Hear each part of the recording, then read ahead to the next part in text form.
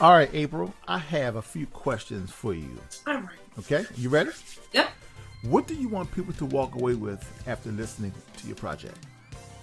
Well, I want people to walk away after listening to my project having hope again. I named it the Hope Experience for a reason.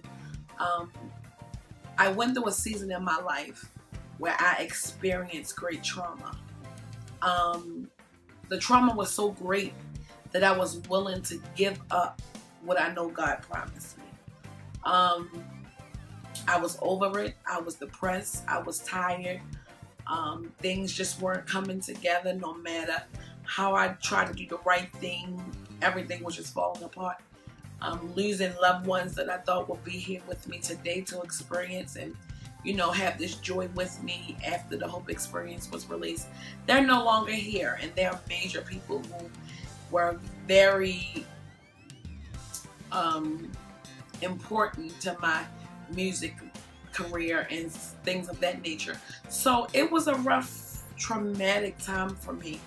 And after I sat and I talked with Josh and Morgan, and I said, guys, we have to name this the Hope Experience. And I was up one night and I just saw Hope.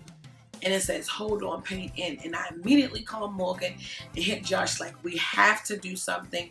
And then that's where the hope came from. And I just want people to know, no matter what you go through, no matter what happens in life, if God made you a promise, no matter how long you have to wait, no matter how hard the trials get, He will perform it in due season. So I just want people to dream again. I want people to believe again. I want people to go back and get those dreams and those goals that they had set for their life. Even when we were kids, sometimes we set goals for our life, and the older we get, we think that they're unachievable. But I want people to go back, get those dreams, get those visions, get those plans that they plan to do in their life, and to revisit them and know that they can conquer anything. There's nothing that you cannot get through.